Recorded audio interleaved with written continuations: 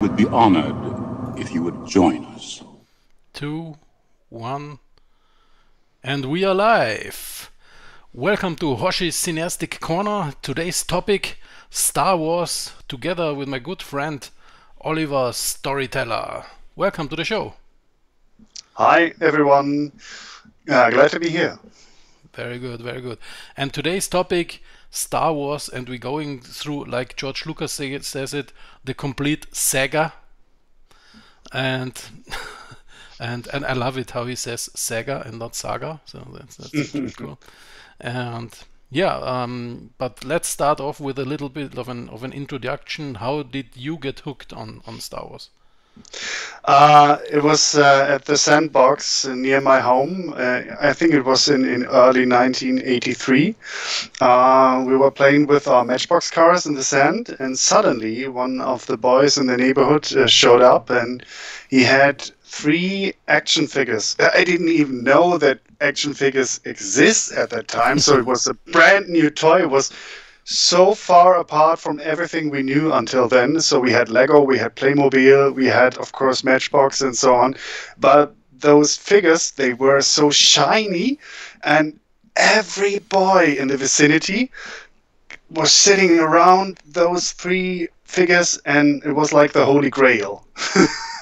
Nice. And I learned from Marco, that was his name, that it was the were figures of a movie called Krieg der Sterne, or Star Wars in English, or in the original. In German it was called Krieg der Sterne at that time, and it was Darth Vader, a stormtrooper, and an Imperial officer, and it was like, wow. And my father, he got home every day at 3:30 in the afternoon. And the first thing I asked him, can we go to the toy shop and buy some figures? I need it. Very nice, very nice.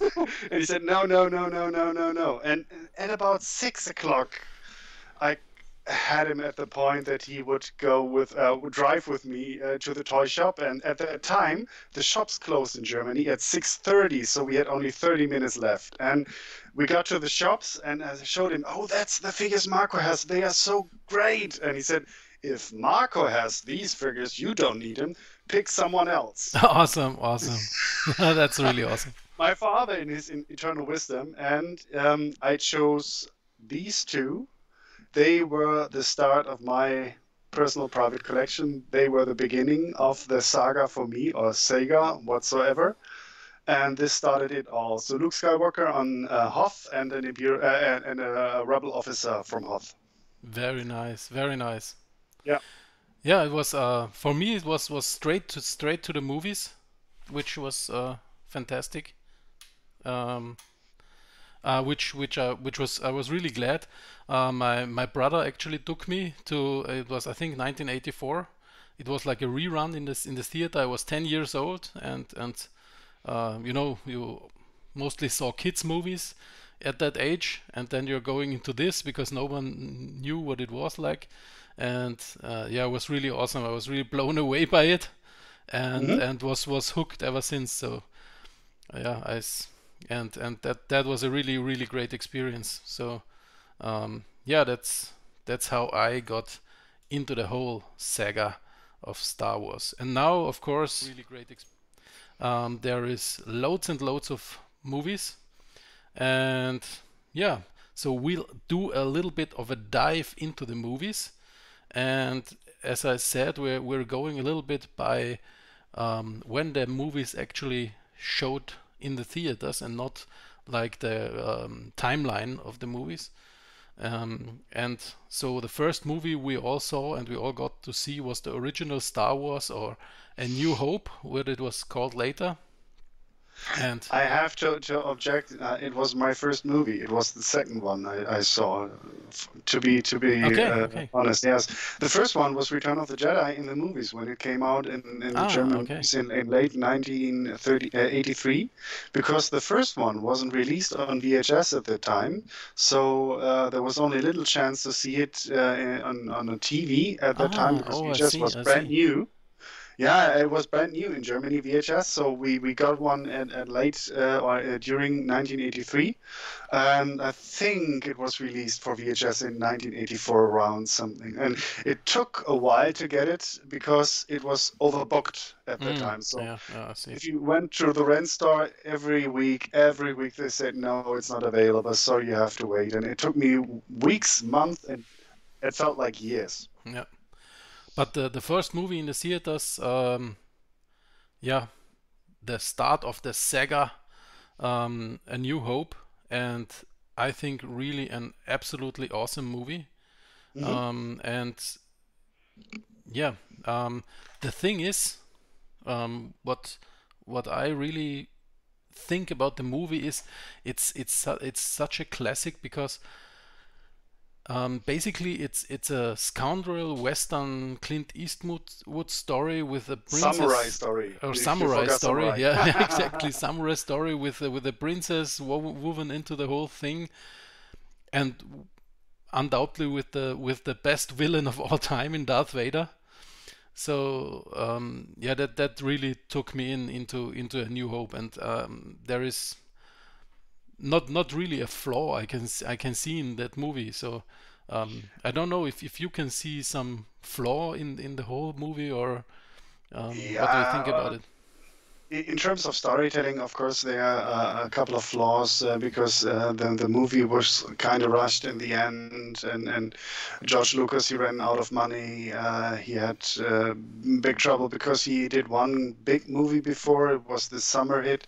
He was doing 1 or 2 years before. So this reputation, he was a newcomer, and many people thought it was a one-shot wonder. And Mm, Star Wars, most of the people who wrote this, read this story thought this is crazy shit. No one wants to see stuff like this, and only very few people believed in this. So, um, and especially the first version, he showed his friends like Brian De Palma and so on, and Steven Spielberg in a private theater.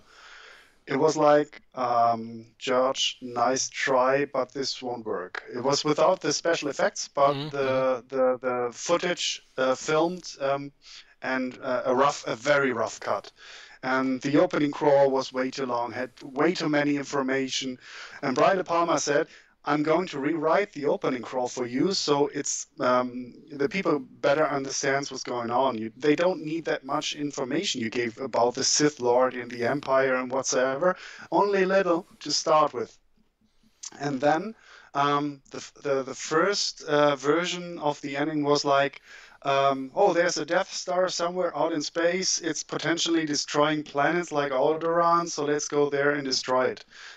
It didn't work because of the drama was not there. Mm, And they mm. decided to recut it so that the Death Star would attack Yavin base, and the rebellion would be destroyed if they didn't destroy the Death Star first. Ah, so And you got higher stakes in the whole thing. definitely. Yeah. And first of all, his former wife, she was an cutter, Mm, and she and two other guys, she re-edited the ending, so it's about the last half an hour, mm. and this gave this movie the edge. This made it so brilliant in the end, and they won the Oscar for it, Yeah, yeah. for the editing.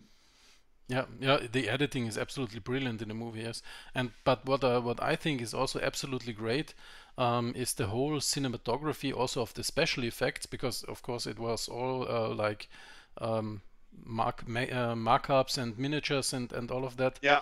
and matte paintings and whatnot, and that was really amazing. I mean, now today you have the special editions which has added CGI, but even the raw version we got to see back then, I think was really amazing in the cinematography of the special effects. So that was really mind blowing and still would hold up today. And of course, with the added CGI, it made everything a little bit nicer. I know some hardcore fans hate it, but Yeah, for I me know. it's okay.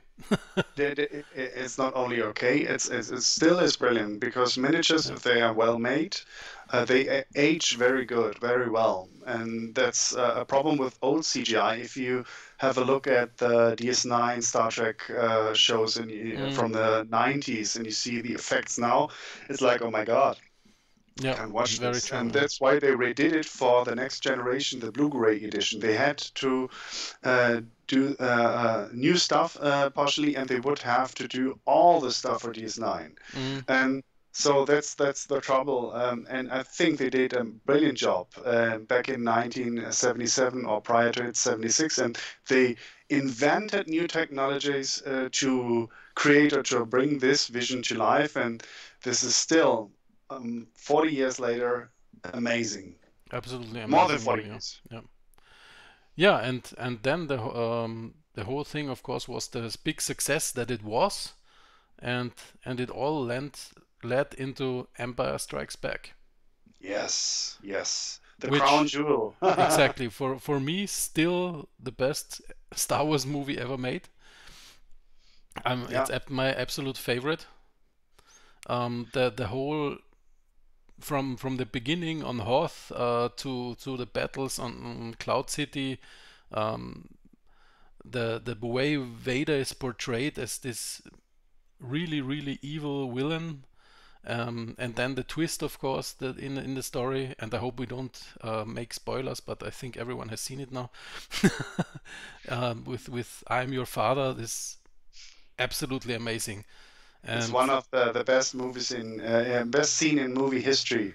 yeah, absolutely, because you see the shock on Luke's face looks so real, because if the story is true, he didn't know. So it's absolutely amazing. Yeah. Um, by the way, at that time, the second part or a follow-up movie of the first one, of a huge success like the first Star Wars was, it was highly in doubt that the second one would be a successful at all or Hmm. even good. Yeah. So many directors refused to do it because they said we can never match the success of the first Star Wars. So it could only be a failure. And they had really to convince Irving Kershner, the director. He was one of the professors or teachers of George Lucas during his time at the university. And they really had to convince him. And his manager said, "Are you crazy? You have the chance to do another Star Wars. Just do it. Come on, Mm. whatever." Yeah. And I think it was such a lucky move to pick Irving Kershner and to have Gary Kurtz again as the producer, together with Harrison Ford, Carrie Fisher, Mark Hamill. It was this mixture because some of the dialogues were very bad. Some of the ones from the first movie were not good or brilliant. They were average to okayish. But in the second one, it it gained so much. Mm. And I think this mixture of creators and actors, this was the miracle behind it, to bring this, to make this to a magic potion. Mm. And was what for me was really awesome was the first thing. I did not see the movie yet, but I saw like a photo of Yoda, Mm. and um, I saw it was a puppet, and I was from the set photo I saw in the magazine back then. I was kind of turned off by it, and then Really? when I saw the movie, it drew you so in, and the performance of Frank Oz is so absolutely amazing. Mm. That they made this puppet work is for me absolutely astounding, and I'm the biggest Yoda fan you now that you can think of, even up until until the Mandalorian. Every Yoda scene I absolutely love. It's this character is so cool. It's absolutely amazing. I hadn't seen much of the movie before I saw it, so it was the last of the original trilogy I watched, Hmm. but it could have been the first because we were on vacation, my parents and I, when I was I must have been 8 years old at the Northern Sea in Ostfriesland, Mm. and in a very tiny cinema, they still showed The Empire Strikes Back. And I said, Yeah. please, please, Yeah. can I watch it? And they said, no, it's 12 years old, you're 7 or 8. We don't allow it, and it's too late. We have to get home to our vacation site. And I begged and begged, but I wasn't lucky enough. And so I had to wait until they released it on VHS, and I think it was 1985. So I waited 2 years for this movie, but the waiting had paid off. It was so brilliant at that time. It was the best of all the three. Still, it's not like the first or third one are bad or somehow. No, they are good to brilliant as well. But Yeah, but this really shines. yeah, definitely. Yeah. The And the storytelling also. I mean, you yourself, for the viewers that don't know, you are a professional writer, yeah, and the storytelling is so good in this movie. yeah. It has such a flow. There are no length in it, but there is backstory for everything. It's Yeah. absolutely brilliantly done. Did you know that Ryan Johnson didn't like Empire Strikes Back when it came out? The director of Seriously? episode 8? Okay. Yes, No, didn't seriously. know it. He said I was disappointed, everyone liked it, but not me because of the ending and the cliffhanger, and now there's Okay. not cool. Yeah, we'll get to that movie later. Yeah, I know, but it's interesting to It's know very this. interesting, yeah, because He said it in an interview, Yeah, so yeah. it's very it's not a secret, it's not a conspiracy theory. He said it in an interview, and so I think there was some criticism at the time because it was unusual to have this kind of an ending. People were used to have one movie about a story and have a happy ending, and then another movie about the same characters. Mostly, it's the same story, bit changed or alternated, and having a third movie which is going to be less popular, and so the series fades out. So this was the typical movie series at the time, and George Lucas, he had this idea of this larger concept. It should have been much more than 3 movies at the time, so the Emperor shouldn't have had died in Return of the Jedi. We were coming to this soon. So he had in mind to have much more movies like Flash Gordon, which was the intention for him, not doing a TV show, but movies.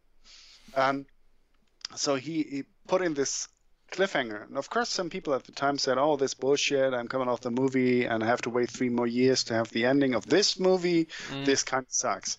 But I think most of the people saw the potential and they said, wait, in 3 years, and I'm going to watch it. And this is part of the attraction of the original trilogy, in my point of view. Yeah, absolutely. Because next movie, of course, Return of the Jedi. It was a brilliant finale for me for this trilogy, and I even like the things in this movie that some people don't like the Ewoks. I didn't question them, and when I was 8 years old, they were perfectly okay. Yeah, exactly. When I was 8, I never thought about them until I read some articles. I think in the 1990s. Oh, so they're for kids and they're banned. I think, really? Yeah. Yes, there might be something at it. Yeah, but I think it was brilliantly done, Return of the Jedi. I really liked the transformation of Luke, that you saw that there was time, that it wasn't explained that there were how many years were between episode 6 and 5 and 6. But you saw the maturing of Luke in the first quarter with Jabba the Hutt and everything, and it immediately drew you in, that he had this, when you get the twist that he had this master plan how to free Han, and that was really cool, I think. I recently saw an interesting comment on Facebook. Was a discussion about The Last Jedi and the criticism, and someone said, I love The Last Jedi because it's the only Star Wars movie with some character development. Okay, Yes. that's yeah. They obviously did not see the original Saga, but I didn't know what to answer to this yeah, because yeah, Luke is so different from episode 4 to 5 to 7. exactly, In yeah, 4, he's this optimistic guy who wants to go on adventure. On 5, he's already a battle-hardened pilot and not that optimistic anymore. He's more a realist. Then he meets Yoda. He's disappointed in the first place. He tries to catch up, and then he's going into this battle with Darth Vader, not fully prepared. And then he sees that he has so much to learn and he's not uber. And then Return of the Jedi, he starts very dark and maybe he's the next Vader and whatsoever. And then this finale in the showroom where he's willing to sacrifice himself. And Han Solo, of course, he has a great character development over 3 films, from the selfish guy to the bit more to the hero type at the end of 6. yeah, Carrie exactly. Fisher or Leia, she has the least character development of all 3 because she's always the princess and the revolution through all the movies. So Yeah, if you say the female character development, yes, this is a bit this not so much or not that yeah, good. yeah. But from the beginning, she was a very strong character, so she was Yes. already very hardened in her Yeah, her character things. was already set up at this point. She was already what she is, and I admire her. I admire her because she's a strong female character and a believable with flaws and strengths. Yeah, exactly. Yeah, yeah. Like one of our viewers wrote in the chat, the original trilogy, yes, it has some minor flaws in character development, but overall the story is well told and the characters are really good developed. Even characters that are on the side and you get a little bit of backstory only, like you see Mon Mothma once, you see General Akbar a few times.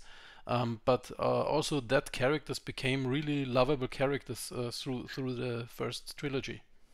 Yeah, exactly. And even Darth Vader, what a development from this killing machine through episode 4, 5, and this in the final moments caring character who is sacrificing himself and doing the unthinkable thing, killing the Emperor. Yeah, So and even Darth Vader has a character progression. So yeah, I don't understand what people see in or don't see in the original trilogy. yeah. There's the snap back to Anakin Skywalker.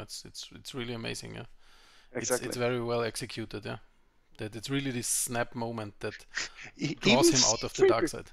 Even C-3PO has some character development. In the first movie, he says, "Oh, True, I hate space flying or space travel or Yeah, whatsoever." yeah, And in 6, he says, "Finally, we're going on." Or in Germany, so endlich geht's wieder los. Yeah, Now yeah. we're moving. So Yeah. even he has some kind of character. Exactly, character exactly. Yeah, development. yeah. Come Very on. true. Very true. Yeah, and then there was a long pause, no movies. Yes. Of course, yes. there was some Ewoks movies and that stuff, but that's not. I've seen them all. Yeah, that's not containing to the saga. No. It was a dark time. We had the Ewok TV show, Yeah. this cartoon. We had those real movies of Evox. We had this unspeakable holiday show which came out, I think, in the end of 1977 or something, and it was really a dark time. And always those rumors that there were more movies in Germany. My friends, the kids in my neighborhood, they said there are more movies in the United States and they are not showing them in Germany. So we were very angry about those secret movies we never saw. Maybe it was the Christmas feature, and I'm glad I didn't see it at that time. Yeah, me too, because I was so impressed with the original trilogy, and then we were already building like Jedi costumes and fake lightsabers with big mag lights and stuff like that. But one valid or one good point, the absence of official movies spawned imagination and creation through video games, through comics, through books, novels, through games whatsoever. So Star Wars didn't die. So the fans they brought life to it, or they held it alive. Very true, very true. And then, of course, the internet started, and you heard rumors that there would be a new Star Wars movie coming. First, the special editions. It was amazing. Yeah, exactly. The special editions on VHS, absolutely amazing. So the announcement was amazing. So the special editions, we can argue about the changes. Yes, some are quite nice, some are not that good. But even to see them at the theaters again, at the big screen, it was like, wow. Yeah. At the time, which was really fun, I was, when the rerun of Empire Strikes Back came out, I was studying in Bulgaria. And I got to see it in Bulgaria in original tone and with Bulgarian subtitles. And I still remember the title. I hope I pronounce it right. My Bulgarian is really bad, but it was Imperjata od Vršta na udara. This sounds terrific. Do you know how Empire Strikes Back is called in the Netherlands? No idea. Oh my God, I have to look it up in the internet. Warte mal, wait a second. Empire Strikes Back Neverland.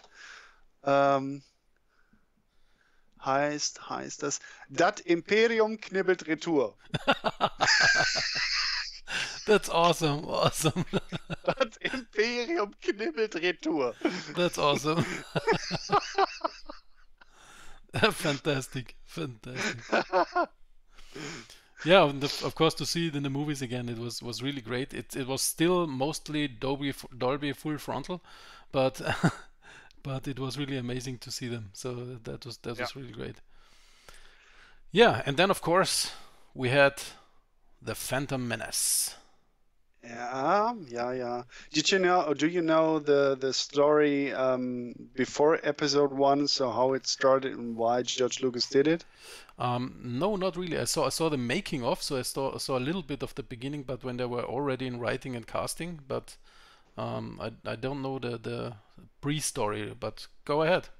Yeah, so bits and pieces. In 1983, when Return of the Jedi was almost released or already released, he gave an interview and he said, I feel like a slave to Star Wars and I don't want to make those movies anymore. So he pressed everything in third movie he wanted to do in the later movies.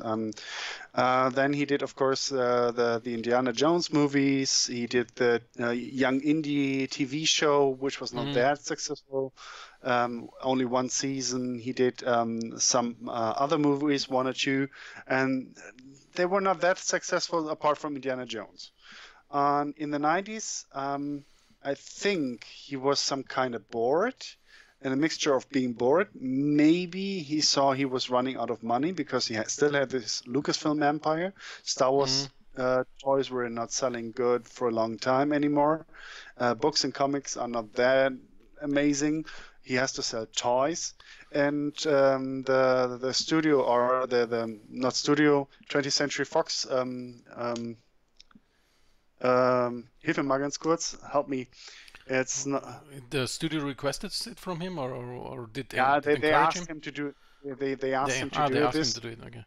Yeah, because they were running out of money too. They had some flops in the past, movies that were expensive but didn't pay off, and then they lured him into the trap because there was this new technology available, the digital camera, the digital effects, and that's what made George Lucas tick, because he was interested in those new features and he wanted to try it out. And so this was his way into Star Wars again. So out of need for money, maybe he wanted to do something with his life and not sitting around being the big boss of a dying empire.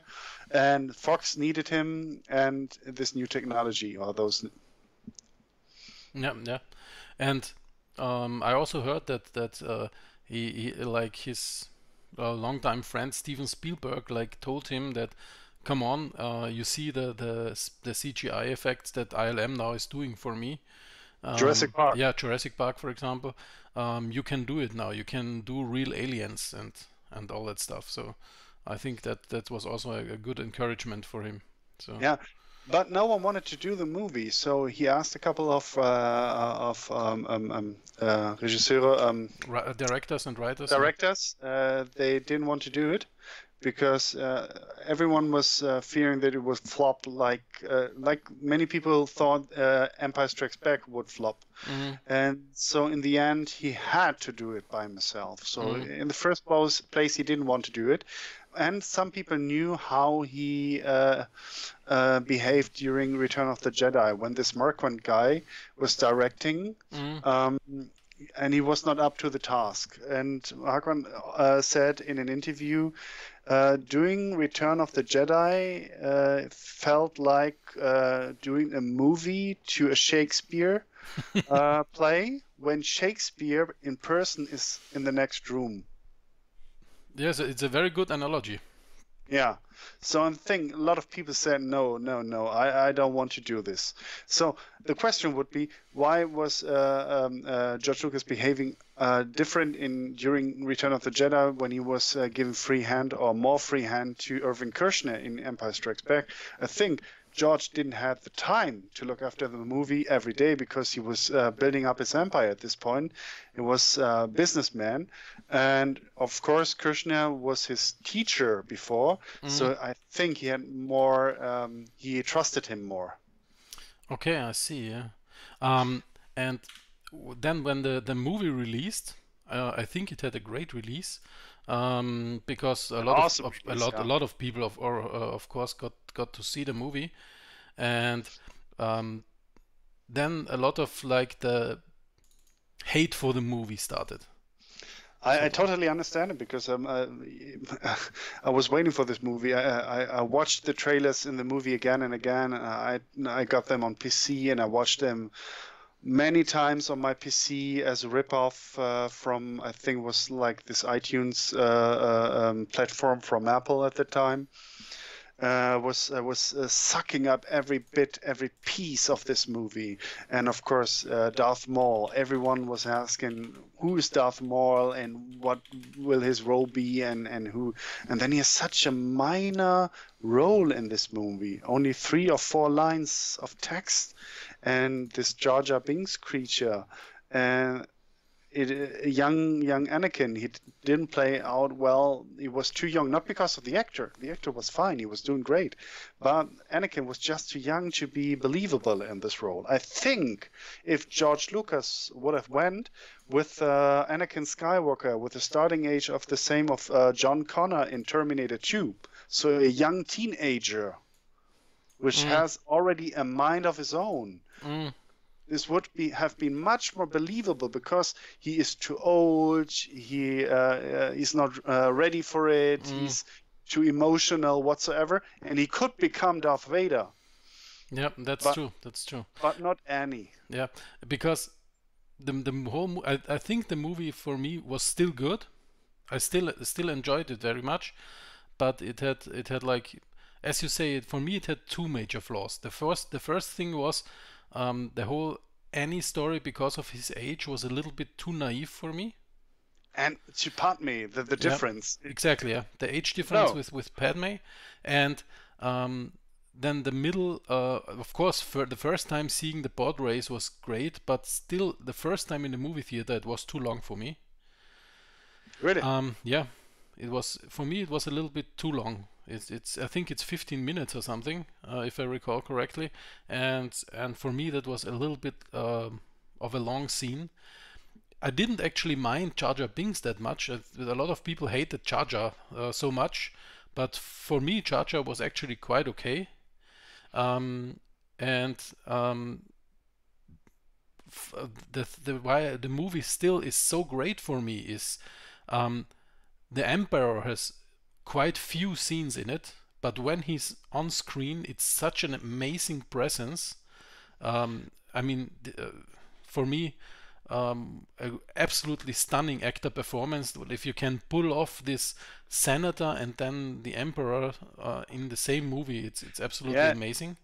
Yeah, the Ian McDiarmid, he's one of the shining stars in this movie.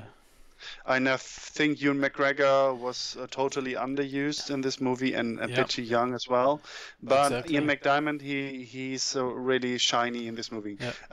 When I first heard that the former actor who played Palpatine in episode 3 or 6 by now, Return of the Jedi, would play the same person in episode 1, I said, wow, he must be very old. And then I learned that Ian McDiarmid was pretty young when he did the first time Palpatine in 1983. But he was in the right age, he was the right actor, he was the right character. So my favorite line is, wipe them out. All of them. So absolutely awesome. Yeah, absolutely awesome. But one more thing. I had a rough start with episode 1. I was really sick at home because the movie was released in May in the United States and in fall, I think around October or something in Germany. And so we had a huge gap of around 5 months again. In the age of the internet and ripping videos, this was a terrible decision by Lucasfilm and 20th Century Fox at the time. So I was a student, and my girlfriend, she came home and waved around with the CD and said, do you know what this is? But you're not allowed to watch it until we've seen it both in the movies. It was in July. And I said, awesome. You're talking shit. Come on. I'm one of the biggest Star Wars nerds in the universe. I'm at home sick, and you have the CD with the movie here. It's July, and I should wait 3 more months. You can't be serious. I think I made it 3 weeks or something, and then I watched it. It was awesome. Really, we had really a fight about this. She was so upset with me that I was watching this movie at the PC and said, come on, it can't be serious. You're bringing this home to me, and now you're mad at me because I'm watching the movie. It's like there's a former alcoholic, and you place a bottle of whiskey in front of him and say, don't drink it. Don't drink it. There's the glass, but don't drink it. No. Yeah. And I watched it. I was sick, and I watched this in the kitchen because she kicked me out of the living room. I had to set up my computer in the kitchen. I watched this terrible resolution movie on this small monitor, and I think it was a rough start in the beginning. So yeah, of course, yeah. But I think I saw it in the movies first, and for me, what was so great also, and probably why I forgave a lot of the story holes in the middle of the movie, is the whole ending, the final introduction of Darth Maul, and the final battle was for me the first time you saw like real Jedi versus Sith fighting. In the first couple of minutes when they fought the battle droids on this droid control ship, this situation, the energy I was really happy about. I think the Jedi fights, some people don't like them. They say that's kind of ballet or something. No, I think this was made absolutely right, and I still think the battle between Maul, Qui-Gon Jinn, and young Obi-Wan is the best lightsaber battle in all of the movies. Yeah, I absolutely agree, because in the later movies they did a lot of in the prequel trilogy. In the later movies they had some lightsaber fights, but they were like there were these faster cuts and everything. And of course, in the episode 1, you had Ray Park, the stunt actor that played Darth Maul, with his gifted performance, and with the strength and energy that he could bring in, and a very juiced Ian McGregor in this final fight scene. It's amazing. Did you know that Ray Parks wanted to do an even crazier fight scene, and George Lucas said, no, that's too crazy. Please do a more regular one. And this was the regular one. Okay. Yeah, I was very satisfied, and you have to love Ray Park for his performances. And I think Darth Maul was such a great villain that's why they brought him back in like Clone Wars and the animated stuff, because he's just too good a villain to kill, to stay dead. Totally underused. So thanks to Dave Filoni. Most of the times I don't like when they bring heroes or villains back who died before dramatically. I agree. But in this case, it was It was warranted. it was adapt to the character Darth Maul. Yeah, exactly. Yeah. Yeah, and then episode 1 led, of course, into episode 2, Attack of the Clones. Ooh. I gave the movies to my neighbors a couple of weeks ago, episode 2 and 3. They found episode 1 likable, and they brought me back both DVDs and said they didn't watch episode 3 because they thought 2 was so lame. Yeah, the True story. That's I believe you. I believe you. The thing is, episode 2 has really, really cheesy moments. Yes. But some brilliant as well. And some very brilliant moments. And actually, the thing is, I really like episode 2 because of all the sinister brewing of the war that then breaks out in the final battle, and the whole Jedi Order that is shown and how it works, and you already see that this is so like indoctrinated, and it has flaws. The whole Jedi Order has its flaws.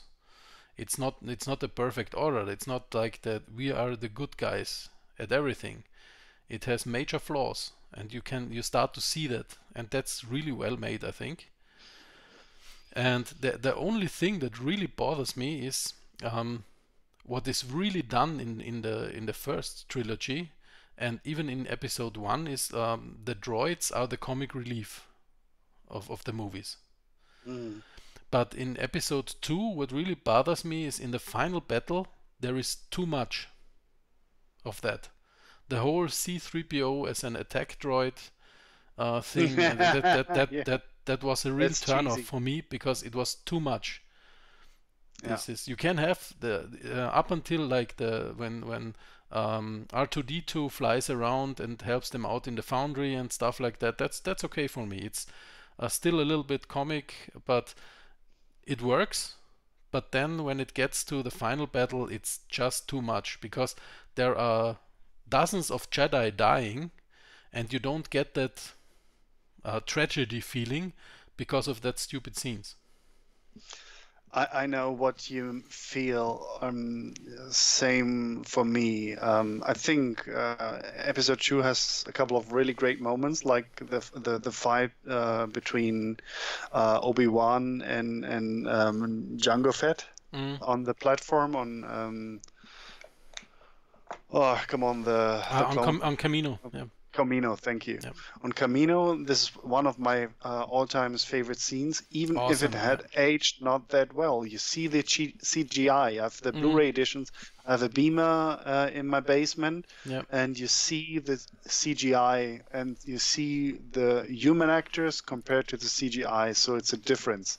I think this episode in particular has aged bad compared to the others.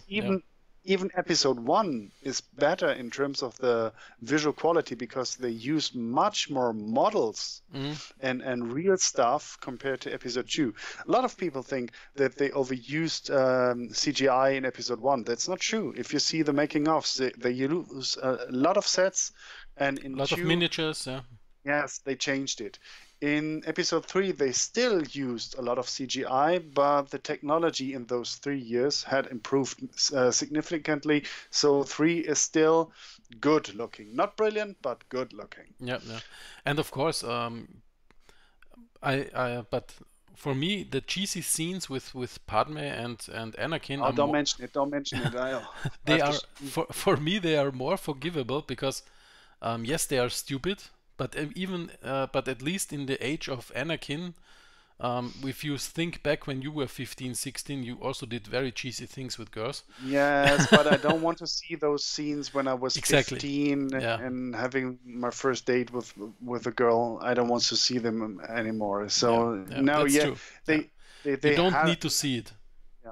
So this shows that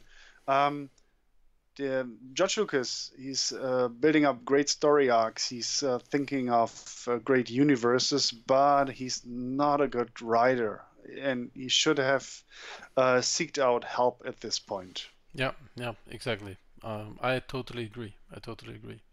But for me, it turned around with episode 3. Yeah, this was surprising. Yeah, I didn't have high expectations when I walked into the movies, and I was really amazed and really happy. Now, at the time, I thought, "Oh, that's a great movie." A couple of weeks later, said, "Yes, it's a good movie, but it's not brilliant." Yeah, it's not brilliant, but for me, it's still the best of the 3. Best of the bunch, yes. Best of the prequel trilogy, and I actually really like the way it's portrayed, how Anakin falls to the dark side, because you Really? because let me get to the point, because I think you see in that moment that there is more at work than just a normal character development. There is truly a dark force that switches him, and he's not like slowly drifting or something like a psychopath would or something like that, or like a brainwashed, like someone that gets brainwashed over time, but there is a switch. And I really get the notion that what Obi-Wan says in episode 5 in Empire Strikes Back, that Anakin ceased to exist in this moment, is true. And you can see that later in Clone in I think it's in Star Wars Rebels, and I'll get to that. That Anakin ceases to exist in this moment, and he becomes Darth Vader. And that his personality really gets switched from the dark side of the Force.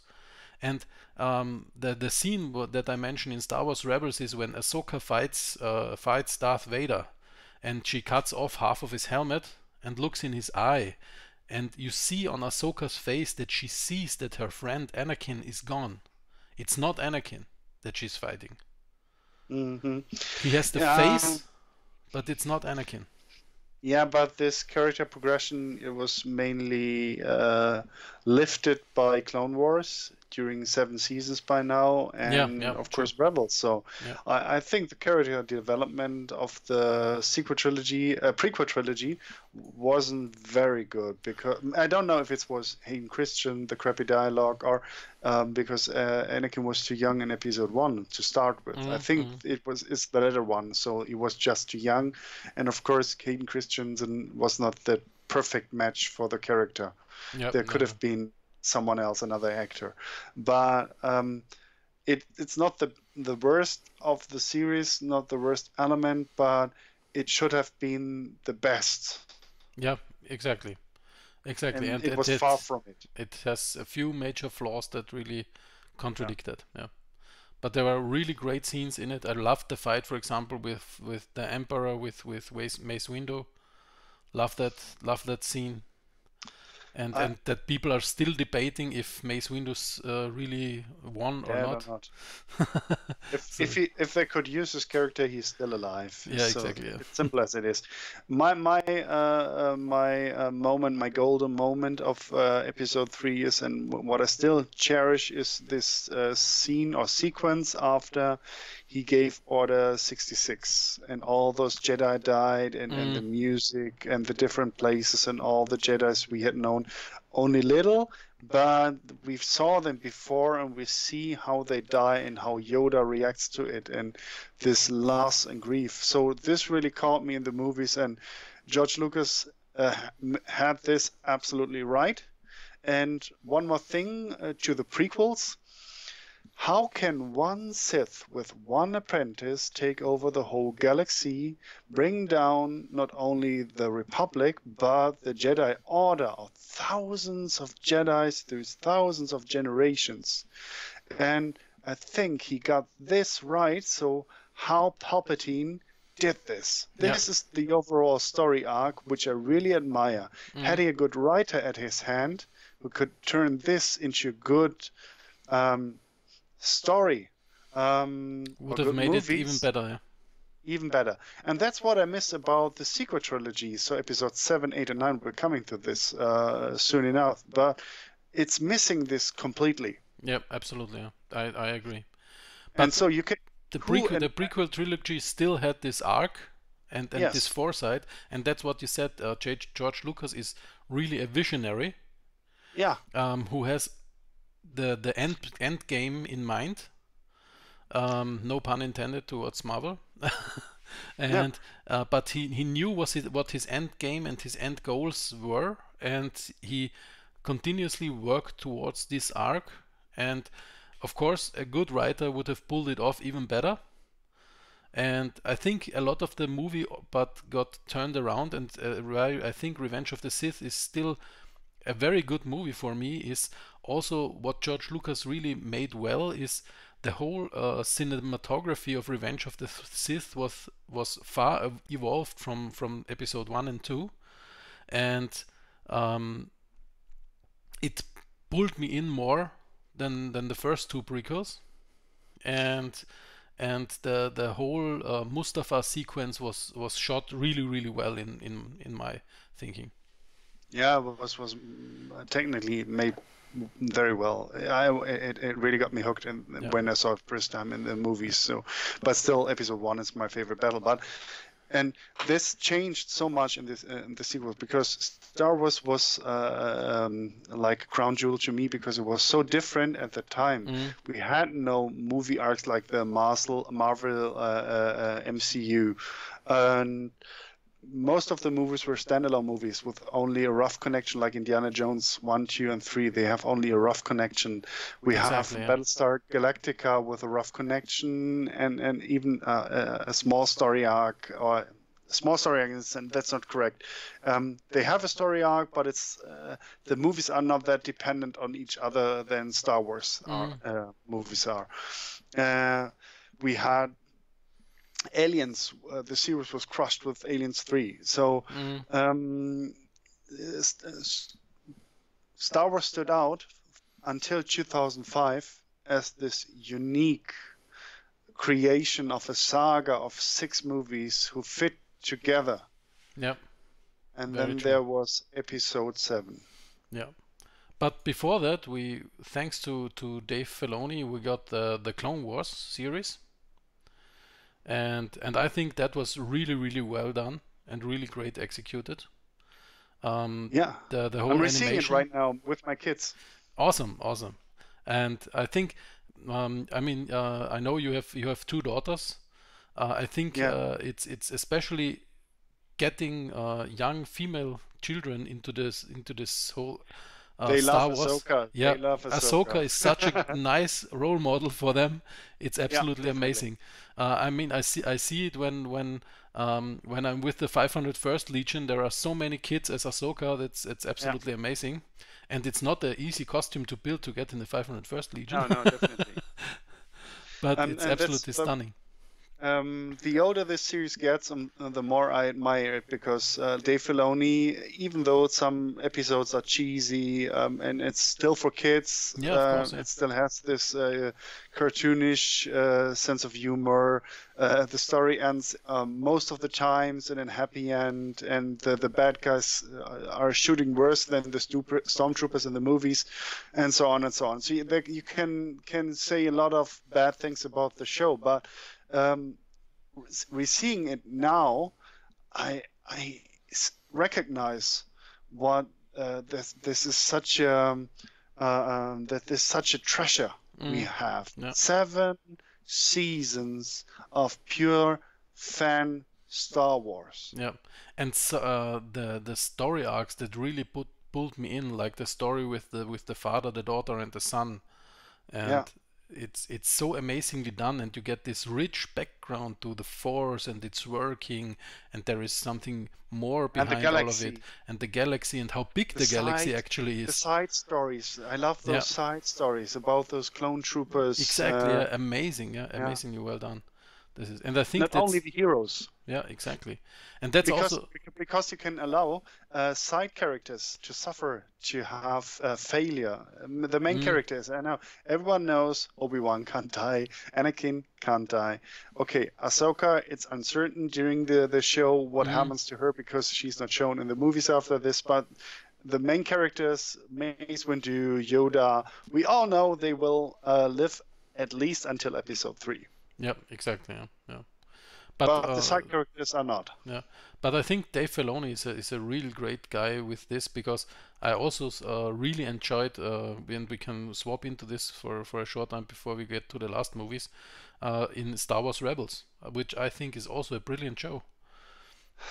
It's a very good show. I loved the first 3 seasons. The fourth lost me a bit about this ghost wolves. I know this was because Dave Filoni loves wolves. Exactly. I don't know. Yeah, but this lost me, and I like it's a little bit too esoteric. The fourth yeah, season. too esoteric. That's not my cup of tea. And in the end, I think the finale was well made. I liked it, but there were too many episodes I didn't like in season 4. But 3 was great, and 2 was good too. Very good too. And what I think is also the introduction and portrayal of Admiral Thrawn was done really well. Yes, absolutely, absolutely. I liked his voice in German and English. Both are doing very well. Yep. And some people don't like the first season, and I said, this is a good starter. If you have 2 big adventures in the first place, what's to come after this? So they have to start small. And that's what he did. And really admire Dave Filoni for this, because he said, I'm not going for the big galactic conflict in the first place. I'm doing the small things, the local terrorist or rebel cell, whatever perspective you prefer, would do on one planet. And I loved this. Of course, yeah. Yeah, and this whole thing, hot mess, led us into a hot mess of The Force Awakens. Should we include Rogue One before and Solo, or we're not doing those movies today? Yeah, I would include them, but I have actually Rogue One after The Force Awakens, because later it came on. out. Okay, all right. After The Force Awakens. Okay. All right. So Force Awakens. High expectations. The trailer. Exactly. The first trailer. I really liked the trailer. I all of the trailers. Are you love insane? them. Yeah, absolutely. I love them. Yeah, it was absolutely amazing for me. It was like in episode 1, this first trailer, seeing it again and again and again, and Chewie, we're home, and I almost cried. Yeah. But this should have been a warning sign, because if trailers are too good.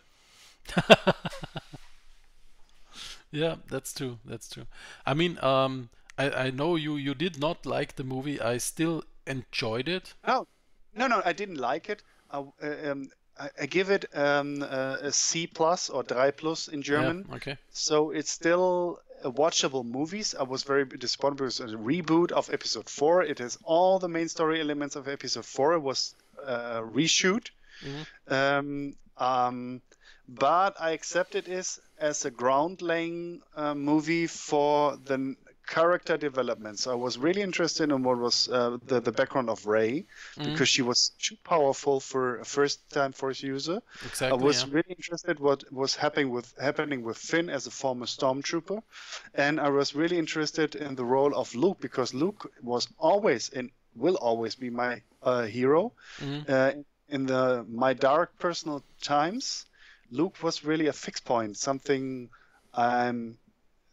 this might sound cheesy, but some people may look at Captain America or Spider-Man or Batman or whatsoever, but Luke Skywalker was my hero because he was so much pain, he had to make hard choices and did the right thing in the end, even though he suffered a lot. Yeah, very true, very true. Lost his hand, his family, lost so many friends. And so this was like my hero. I showed up and I tried to step up to during my childhood, and so seeing him destroyed in the next movie was a personal attack on me. Yeah, the thing for me was really I still enjoyed the movie, but there are some parts that I really did not like. I forgave for Rey being so powerful because I thought it was a setup for the next movie. Yeah, really. I forgave Kylo Ren because I know that Adam Driver is a really good actor, and I also thought it was a really good setup. I liked him in episode 7. I think Snoke was very well done. I didn't like him because it was like Emperor 2.0, and I like the idea of Kylo Ren, a wannabe Darth Vader, who's not stepping up to his Yeah, own yeah, expectations, and he's struggling with his emotions very openly, and he's not that ugly like Darth Vader, no scars, no tainted skin whatsoever. And I liked Adam Driver's performance during all of the 3 movies. yeah, absolutely, absolutely. And for me, Snoke worked because he was such a mystical figure. For me, it was not like Emperor 2.0. It was the whole setup with the stone throne. It was much less technical, more mystical to me, and not showing up in person, just being that hologram in the movie. It gave Like in episode 5? Yeah, exactly. It was like this mystical background, which was really well done. And yes, of course, the movie took so much from episode 4 and 5. It's absolutely. But for example, I hated the concept of Starkiller Base because they even say it in the movie. It's just a bigger Death Star. Yes. Even the second Death Star was largely criticized in Exactly, 1983 yeah, because it was not a new idea. It was just a slightly bigger Death Star. Exactly. Yeah. It was a rehash, and this was the rehash of the rehash. So. Rehash of the rehash. Yeah, I think it was still pulled off nicely with the whole planetscape of Starkiller Base, and the scenes that the Chewie and Han had together were really good. Set design was awesome. Yeah, set design, film, cinematography. I mean, JJ does make beautiful pictures. Beautiful pictures, and he's a very good DJ doing remixes of old stuff. Exactly. That's what he's doing all the time. Exactly. He's doing remixes, but he's not telling original stories. Exactly. Yeah, and that's. But for me, the film was still.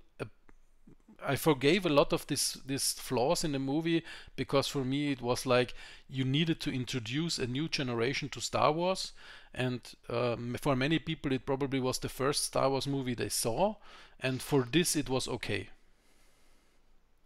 to introduce people to the genre, and then they maybe go back and watch the other movies or something. As a starting round, I totally accepted this movie and watched it in the following several times. So I think I watched all of the classic movies, the original trivia times, way over 100 times per movie. And I think I watched The Force Awakens 10 to 20 times or something.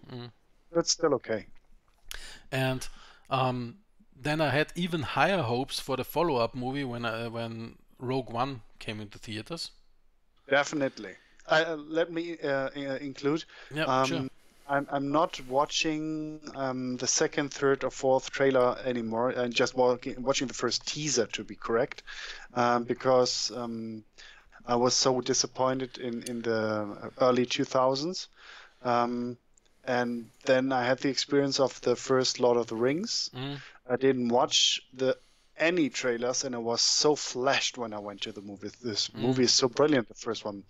And I wanted to have this feeling again and again, watching a movie I didn't know anything or only little.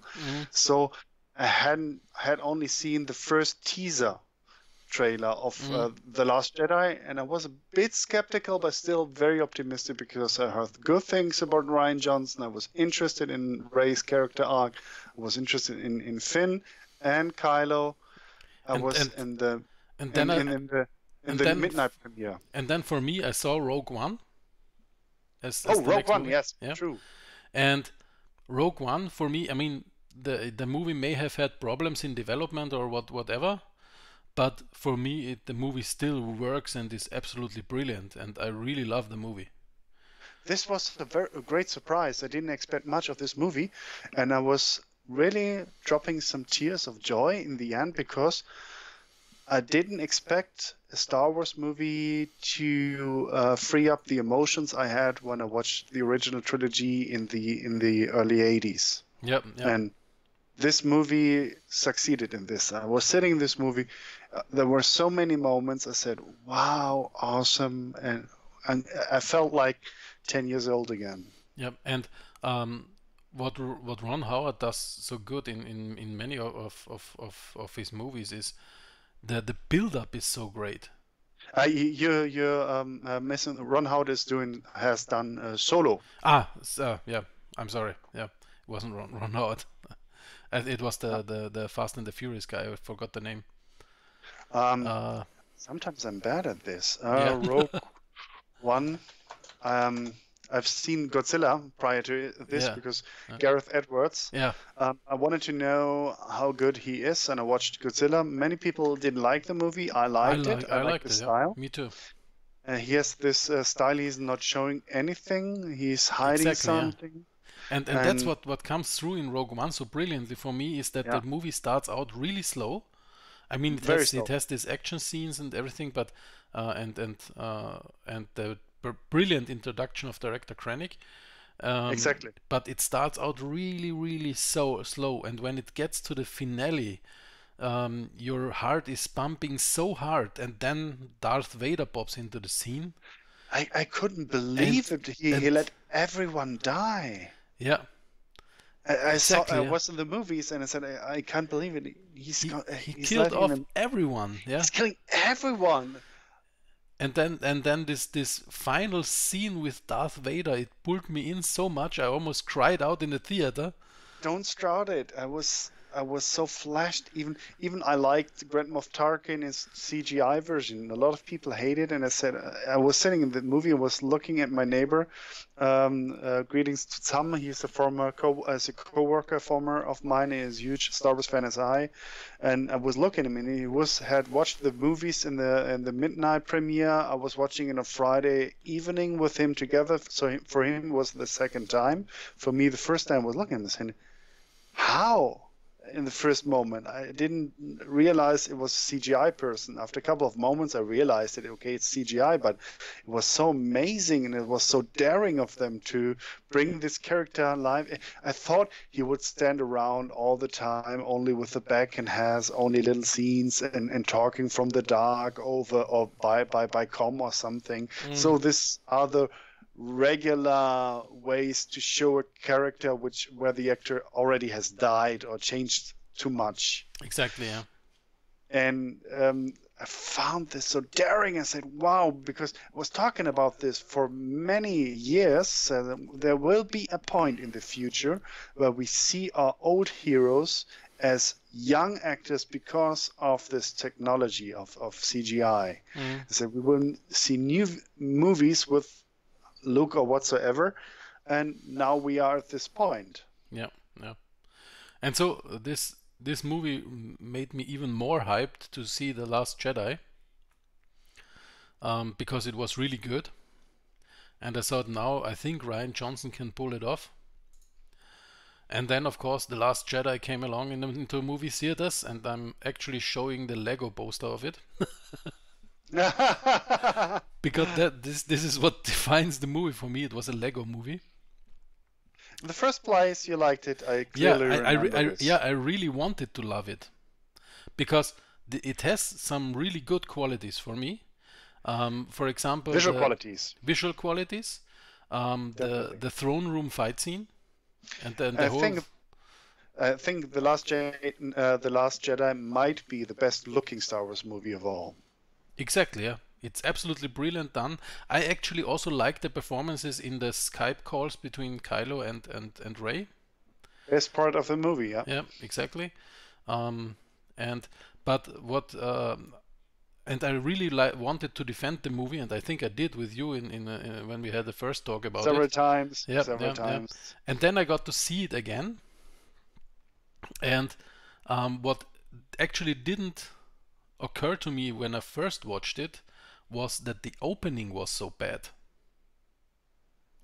Because before I watched it the second time, we were talking about BattleTech, which we do a lot of times, and you like bringing the Battle of Gettysburg into a BattleTech genre and setup, and when you have all these battle tactics in mind and you see the opening scene, I was so flashed how badly done this is. Yeah. It's absolutely amazing. The first thing is you have this really big ship come in, and you have a fully loaded ship or multiple ship destroying gun on the bottom of your ship, and you have the chance to shoot at the evacuated planet or the enemy fleet, you shoot at the planet.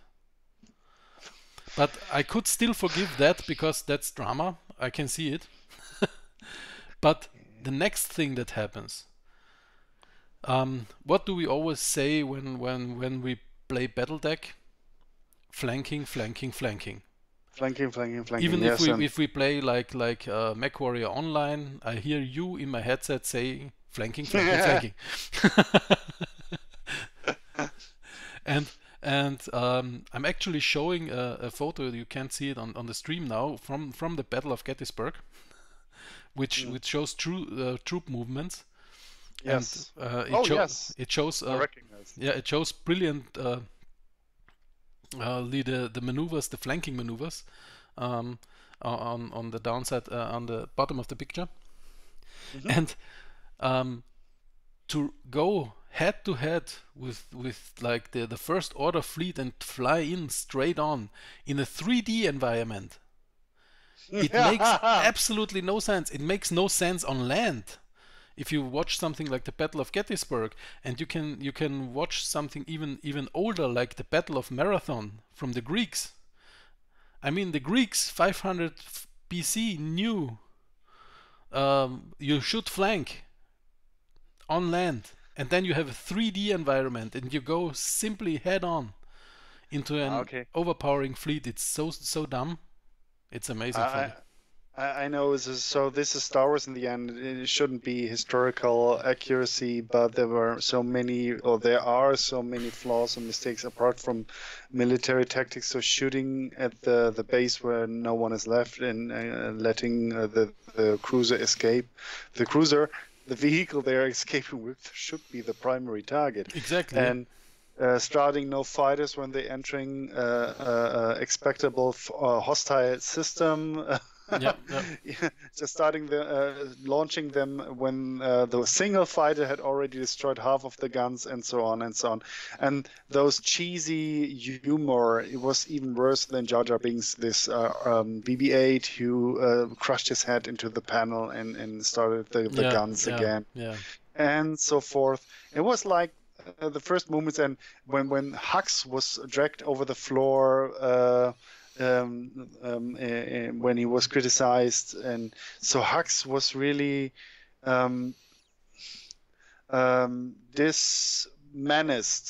demenaced. Exactly, he was made a joke of.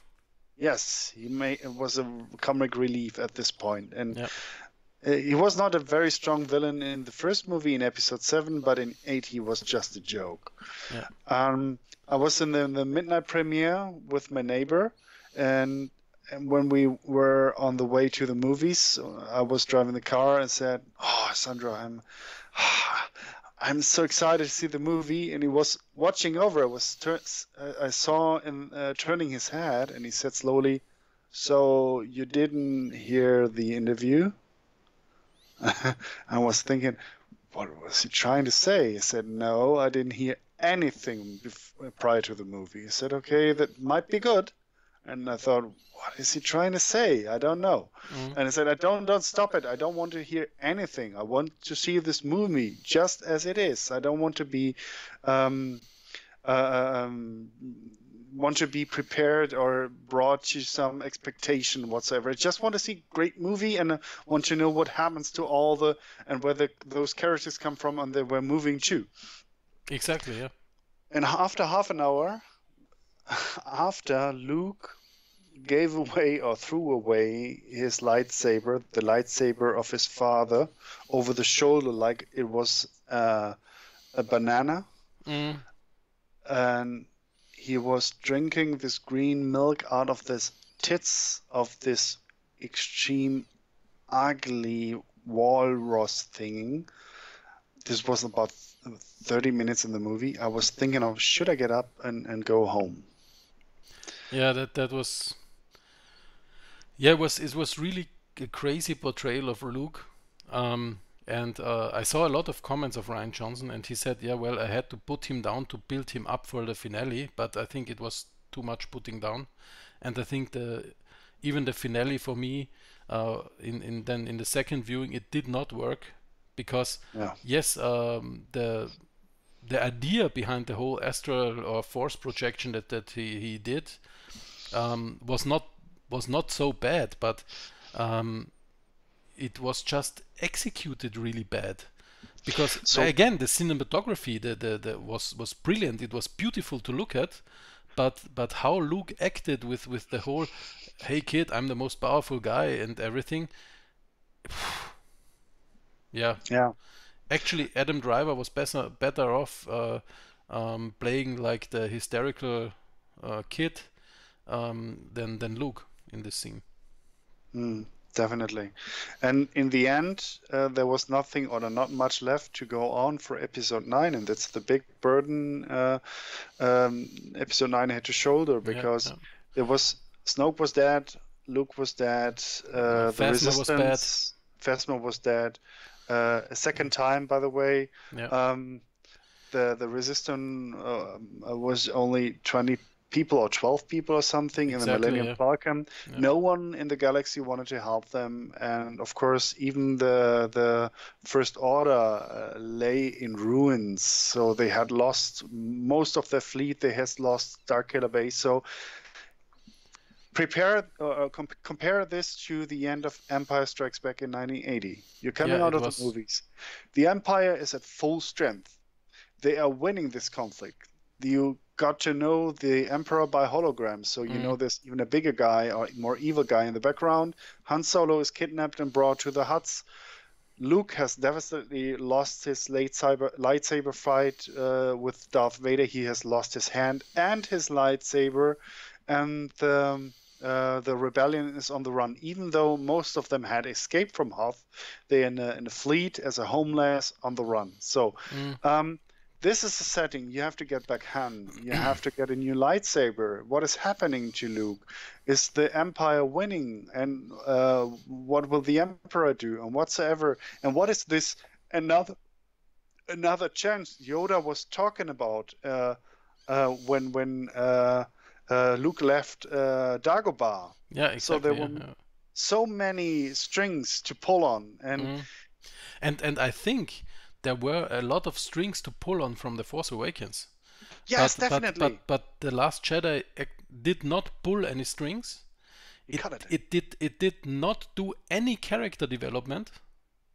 Besides a little bit of Kylo Ren, maybe, Kylo Ren has a bit of character development, but all the rest, zero character development. You have still no idea what's going on with Rey, and pretty much 40 minutes of the movie, which is the whole Canto Bight stuff, is totally useless, even to the story of this movie. Because you could have left off all the Canto Bight scenes, and the movie would still have the same outcome. Yeah, it's like the first Indiana Jones movie. If Indiana Jones hadn't done nothing, it would have come to the same result. So exactly, but it was at least good action and good humor. Exactly, on the way. Exactly, yeah. But that's bad writing. Yeah, but this did do nothing. It was actually really, really badly executed, and the whole scenes on Canto Bight were, in my opinion, really bad. The whole thing with the horses was so like, I have to do something environmental or something. I don't know. Yes. And I think actually Kelly Marie Tran is a very good actress if you see her in other stuff, but she was so badly used. And then the bad usage of Benicio del Toro. Yeah. It's not about the actress. The actress did mostly good or exactly, yeah. Very good. I think it was the best performance Mark Hamill had in all of his movies. Yeah, actually performance was great. Yeah. Yes, his personal performance is great. And most of the others are too, but the story is just bad and flawed, and that's pains me. And I still have the feeling that this was kind of secret agenda of Rian Johnson. He, in another interview way before episode 8, he said, if one half of the audience is coming of the movie and saying it was a great movie, and the other one said it was the worst movie I've ever seen, if this situation isn't true, it was not his movie. It was not. He likes to split he's not someone who takes the audience with him as a whole. He wants to break them up, and that's what he succeeded in. And I think maybe he wanted to do something more controversial than Empire Strikes Back because he didn't like this movie when he was a boy as well. And I actually think Revenge of the Johnson. Yeah, exactly, because I actually think he did not care about the franchise at all. No. He just wanted to do his thing. He wanted to include his themes that he thought he wanted to have in this movie. Yeah. Him killing off Snoke, which I think, if for the setup it had in Force Awakens, he could have made a brilliant final villain without the need to bring the Emperor back. And all that stuff. So I think this could have been a well-developed movie also. Definitely. But because the setups were there. A fresh start. It could have been a fresh start. Exactly. Most of the people who like The Last Jedi or who don't like the criticism say, you always want to see the same movie again and again. No, I don't want to see the same movie. But that's why I didn't like what I love Episode 7. I wanted to see something new. Exactly, and even Episode 8 is just a mix of old scenes. Where the rebellion is fleeing from a planet from a superior force. It's Episode 5. It's Empire Strikes Back. The education by an old Jedi master on a foreign planet far off. It's Dagobah 2. Exactly. Yeah. We have this scene, even the speeder scene on the last planet with the walkers. So he's just remixing it, but making it to the worst. While Abrams is adding something to his remixes and making at least good action movies, if not good storytelling, but good action movies. Rian Johnson has just nice pictures. The action is not that brilliant, and the storytelling is bad. Yeah, very true. Very true. So, this brings us to Episode 9, I guess. Yeah, first let's take a shortcut to Solo. Oh, Solo, okay. Because Solo came out and crashed at the box office. Wait a second. Before Solo, when I watched Episode 8 in the midnight premiere, I couldn't sleep until 6 or 7 in the morning. I was so upset. I rewatched it definitely a couple of days later in English. I first saw it in German and then in English. I said it's slightly better in the English version than in the German one, but it's still a bad movie. Yeah. And so I was so disappointed. I canceled my subscription for my Marvel. I didn't want to see anything about Star Wars. I even canceled my Star Wars RPG pen and paper group because I couldn't stand Star Wars for months. And then there was Solo. I was really thinking, should I watch this movie? And then my former coworker, he said, you should do it. And then I trust him on his opinion. I went to the movies or to the theaters, and I liked it. Yeah, me too. I know the movie gets a lot of flack for not being that Star Warsy or something. It's more Star Wars or Rebels than just typical Star Wars. Exactly. Yeah, I think for me the movie worked. It was the most space westerny movie for Definitely. me. I think it took some parts of it out of one of my favorite sci-fi shows on TV, from Firefly, with the gunslinger scenes that it has.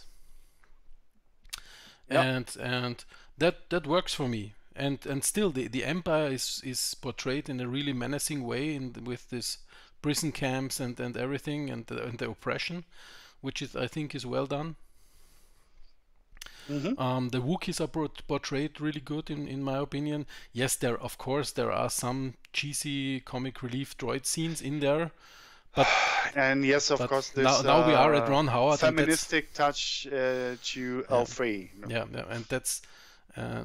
But that's also the style of Ron Howard. He has in a lot of his movies this comic relief, and most of the time it works. And for me, it didn't bother me. Do you know his daughter? Do you know his daughter and what she did about her work?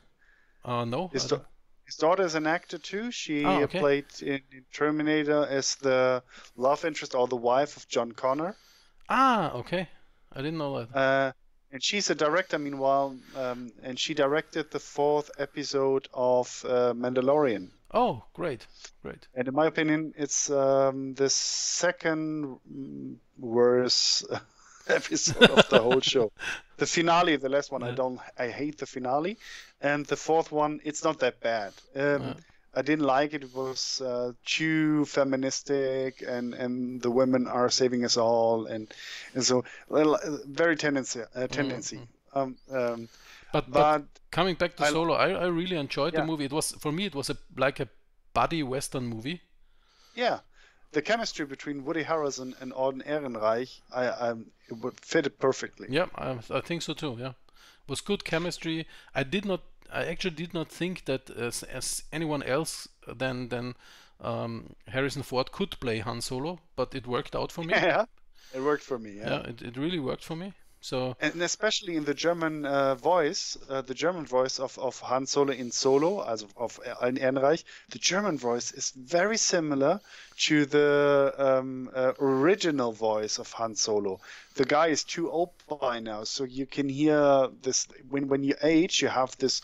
I don't know how to put it. It's like it's a rougher voice. Yeah.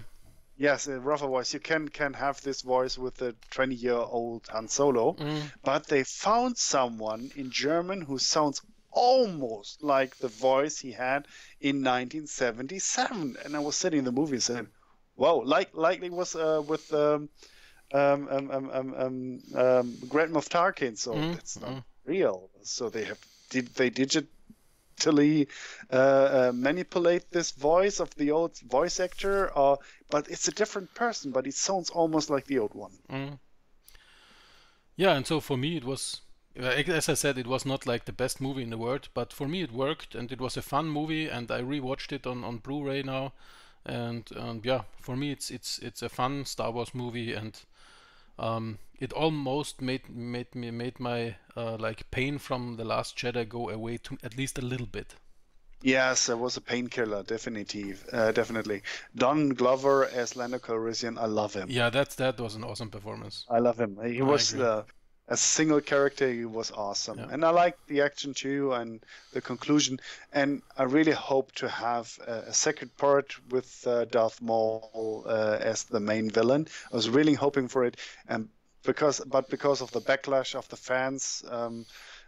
And maybe a Star Wars A hiatus, yeah. That they're doing Müdigkeit, now. Yeah, fatigue. fatigue. Thank you, the Star Wars fatigue, and many of my friends didn't even know that this movie was coming out in May of that year. So they said, "What's another Star Wars movie? The last one just was released recently." I said, "Yes," and I think it was just bad timing for this movie, and so the next part was killed. I was really hoping to see more of Crimson Dawn and Darth Maul and I agree, yeah. Kira, Emilia Clarke, and of course Han Solo and Lando Calrissian. Yeah. But then, of course, this led us into Rise of Skywalker. What did you expect from this movie before it was released? I actually did expect very little because I actually hated the trailers. But then I thought that actually hating the trailers is maybe a good thing. Maybe a good thing. And then I without knowing, I went to the movies with my neighbor, who is also a really big Star Wars nerd, and his wife, and watched the movie. And the best analogy I heard was actually from you when we talked about it on the TeamSpeak the day after, or Discord, that when your daughter brings home an F-bomb of a test for her pre-finals, and then you get like B at the finals, you're really satisfied. Or even a C. Or even a C, yeah. Especially when you had a fight after the F, so exactly, it was really distant and it was really disrupted the relationship, and you expect another F or maybe a maximum a D or E, and she brings home a C or C plus. Yeah. It feels like an A. So this was it for me. And hey, thanks Kairos for following. Sorry for that. Hi. And I didn't buy my ticket for the movie. I was there. I don't know if it was the not the midnight premiere, was because I was so disappointed. But 1 or 2 days later, I think 1 day later, and I bought it the same day or the day before. That's how long I waited. It was just one ticket. I went there alone. I don't want to have anyone with me because during the midnight premiere of episode A, I had my neighbor with me. He was sitting at a different place, and I was. If I stood up and went home, I should have informed him and taken with me because I was driving the car. So I wanted to be. If this movie sucked, I should have the chance to get up and go home. Yeah, me too. That's why I went initially alone, and it was like by incident that I bumped into my neighbor. But like you said, the movie pulled it off to like take up the missing strings and pull them together. I still think the movie could have been at least 30 minutes longer because it felt very rushed. Yeah, because of episode 8. So that's the deal. We have to accept this. So I really accept the first hour. The first hour is very rushed. But after this, the time has the right speed, the right rhythm. It's getting good. And some people argue about some points bringing back the Emperor. I didn't like it either. I would have preferred to have Snoke. And my favorite would have been him, the Darth Plagueis, the teacher of Palpatine. I love the book, by the way. It's one of the best expanded universe books in the past 10 years. Yeah, the Plagueis book is absolutely fantastic. Yeah, it gives Palpatine more depth. And of course, Plagueis is an interesting character. I would have loved to see him. And I think most of the people who only saw the Star Wars movies would have been totally surprised because they didn't know Plagueis. They just heard once the name in episode 3 and nothing more. Yep, exactly. So this would have been the perfect story arc in my opinion.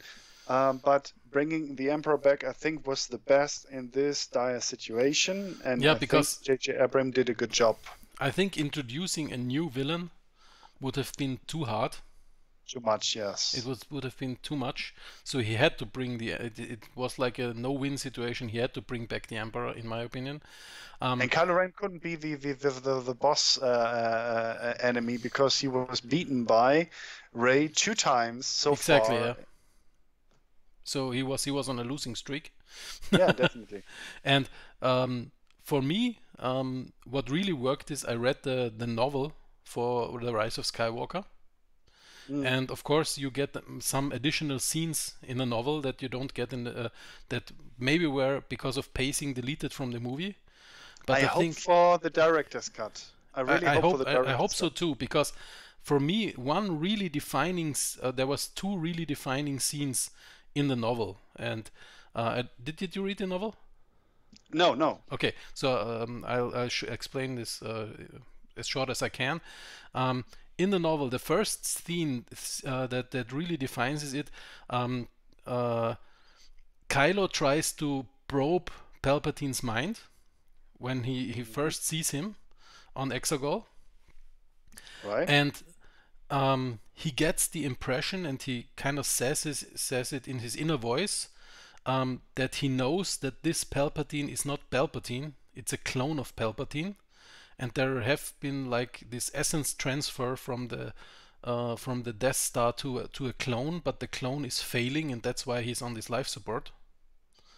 And because the huge, immense, dark power that was needed to do the essence transfer basically is destroying the clone body of Palpatine. Okay, interesting move. This is a very interesting move, and I think this was some kind of backstory that even made the whole Palpatine's backstory better for me, and why he did not show up earlier, because he had problems with his clone body and he had to work in mysterious ways to get Kylo on his side. Clone buddies. Yeah, genau, clone buddy. and the second really redeeming scene for me was in the movie at the end, which was in my opinion, really well done was all the voices of the Jedi. And that you hear, even you hear Kyle Katarn, you hear Ahsoka, and you hear a lot of Jedi that I would not have expected to be in there. But in the novel, you get the impression that Rey sees all them. Yeah, this was the hope for a lot of people talked about this, and the expectation is that this scene with all the characters is out there somewhere, and hopefully will be in the director's cut. So I would even see the 3 hours version, and like the Phantom edit for episode 1. I don't know if you know this. There is a professional cutter or editor in I know, Los Angeles who did this Phantom cut in the early 2000s.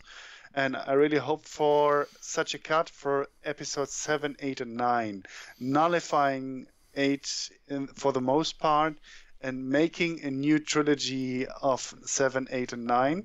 7 could be the same mostly, and 8 has to change the most drastically, and in the following on place to episode 9. So this would be my dream as a fanboy, but yeah, we see. And it has, for me, some really awesome scenes in episode 9. I really love Lando Calrissian, and his presence on the screen is, even though he has not so many scenes, it's really amazing. He's just such a lovable character. And for me, even Rey works in this movie now. Much better, yes. It's still not too little character development too late. At least she gets some. Yeah, but she gets something, and that's also good for me. It's okay for me that she's a Palpatine. Yeah. What actually in the novel, which is also not in the movie, is that the son of Palpatine is actually not his like biological son with a woman, but it's a clone. It's a Palpatine clone. Oh, and he was he was so disappointed in his son that he had no force powers, because he cloned himself, and he had like this clone with 0 force powers, that he like wrote him off and let him marry this woman, and whatever happens. This is an unusual move. He would have liked to kill his clone because it was a clone of him, so with his face. And so I would have expected Palpatine to kill him on sight, but somehow some nurse or whatsoever. Yeah, you get the feeling from how it's portrayed in the novel that the boot has no regard for the fly, and if the fly flies off, it has flown off. All right, maybe you can do this better, but it's the idea having a clone without force power. I like this, and having the Emperor back. I mean, did you ever read the comics Dark Empire? Yeah, of course. And I have them on the shelf, and they're of one of my favorite works. And even if it's the expanded universe, I like this move in general. So this is okay for me. For me too. I really enjoyed the Dark Empire storyline, and also leading into Dark Palpatine when he turns Luke to the dark side in the Legend books. Works for me. I really love the storylines. So J. Abrams, I criticized him a lot for the rehash of episode 4, and I'm not a Trekkie or tracker. But I know some real huge Star Trek fans and how they suffered from his Star Trek version. It was much more Star Wars than Star Trek. Exactly. And for me, it was fun movies. Was going like to the movies and having popcorn and a drink and seeing this action and enjoying the characters. I really liked the new Captain Kirk and Spock and so on. But I totally understood why they felt he had broken up the story and the universe, and that's the same thing that happened to Star Wars. And I never expected this from J.J. Abrams, because I thought he was a real Star Wars fan. No, he's not a fan of the Star Wars core. He's a fan of the lightsaber, flashy action. Exactly. Yeah, true. Hey Sven, nice that you're on the stream. Yeah, and my partner here is Oliver, Storyteller. Big Star Wars nerds, and of course we are talking Star Wars today. Yeah. So this has been going on for a while, and you can watch the review replay of the episode now then on YouTube I will send you a link when I see you on TeamSpeak. Yeah, but for me, he like JJ pulled it off to the best he could do. It was like the best he could do with the movie was to end it like this. And I'm he pulled it thankful. off. I'm grateful for this because Star Wars was already completely broken, and now they fixed it. It has the chance to survive. And Mandalorian is a good step into the right step into the good direction. And of course, we have season 7 of Clone Wars now. I really like it, and so there's a chance that this will move on. Okay, you want to do Mandalorian as well? Sure. Let's talk about Mandalorian in the final. No. To wrap this up. The best thing about Mandalorian, in my opinion, is the director of the 2nd and the 7th episode. Mary Cho, I think is her name. Yeah, absolutely amazing. I love this episode. Yeah, my favorite episodes. And she is supposedly the director of the Kenobi TV series, if it's coming. Yeah, she's the director of Kenobi, and that's the good news. Yeah, that's really amazing. And what's really amazing for me is I never thought after Darth Vader that someone wearing a complete suit could act well. Yes. Because some people say that it was done well with Jango Fett and Boba Fett, but for me they had very few scenes. And even in Rebels, when Sabine wore her helmet in an animated character, she had to take off her helmet to express something. But Pedro Pascal in The Mandalorian, he has such a presence on screen. For me, absolutely amazing. I love it. By the way, I have to correct myself. It's not Mary Cho, it's Deborah Cho. Deborah Cho. Yeah. Deborah Cho. Or the Deborah, yes, that's right. So I really love her work, and I really hope she's setting the bar high with Kenobi. Exactly. If it comes. Yeah, I hope so. And it is coming. They actually got news. I think yesterday it was on, or the day before it was on the Joe Campia show that Jedi is again proceeding. Obi-Wan is again proceeding with development, and they want to start shooting in fall now, because of the whole Corona thing. So that's really nice. And I think I think The Mandalorian was a great introduction. For me, Baby Yoda really works. Yeah, I never expected this. I never expected this. I don't know where Filoni is going with this. So and Favreau. So I don't know where they are going with the character, because obviously he didn't show up in episode 7, 8, and 9. Give it to Rian Johnson. He's doing some interesting things with it. yeah, that's true. But works really well. The character, the Mandalorian, is amazing. Even the sidekicks he gets stepping forward are really good. Very well done. I have spoken. Yeah, and I've spoken. This is a brilliant line. Yeah, absolutely. I heard it a lot since then. Yeah, and I mean it's a really good setup. And what makes me really hopeful for season 2 is that they cast Ahsoka. Yes, I like the character. She should move on. Yeah, we will see Ahsoka in a live-action series, which is really amazing for me. As an elder person by now. Exactly. Yeah. Exactly. So she survived the Clone Wars. The rebellion, the rise and fall of the Empire. So she should be a battle-hardened woman, and I'm interested how she has turned out to be after Return of the Jedi. Yeah, and there is rumors that because we see the Darksaber in the last episode. I hope I don't spoil anything. Yeah, saber, yes. Yeah, we see the Darksaber. That Bo-Katan, played by Katie Sackhoff, will be in season 2.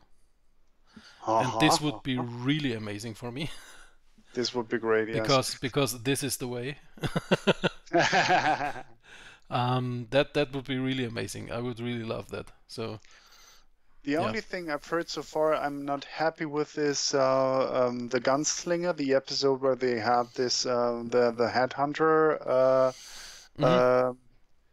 Toro Calican, or what was her name? Yep.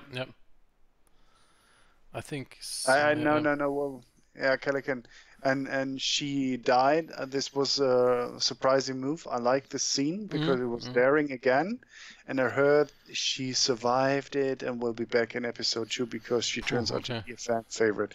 This is always like, dramatically let someone die, and then he is surprises. That's not good. Yeah. I don't like it. That's one of that's two moves I don't like is to bring someone back from the dead just because they were good. The only series where that worked for me was Buffy the Vampire Slayer. And Buffy the Vampire. That's very old.